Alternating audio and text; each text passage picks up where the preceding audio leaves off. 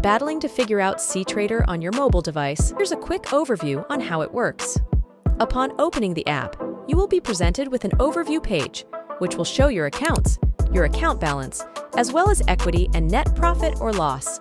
You will also be able to see your current positions, orders, price alerts, history, and transactions. To create a watch list, simply click here and create watch list. To edit your watch list, simply press on the pencil. This will allow you to change the order, as well as add or subtract symbols. To check your margin as well as trading session, you can click on this area and you can rotate them as you please. To create a quick order from overview screen, click on this icon and you can add in your desired specifications. For a closer look, click on the symbol of your choice. You will see, at the top, you will be able to toggle the symbol you're looking at. To place a market order, you can simply click either buy or sell.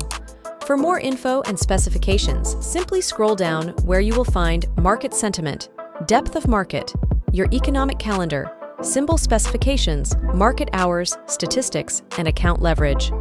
For more in-depth chart analysis, simply click this icon and you will be able to adjust the chart as you please. Click here to adjust your time frame. Click this icon for different chart types and to add indicators. Click here.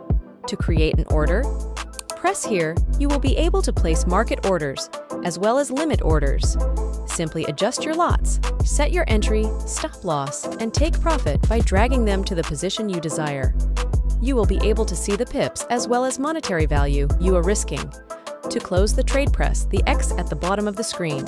For extra modifications and info on your trade, hold down on the position.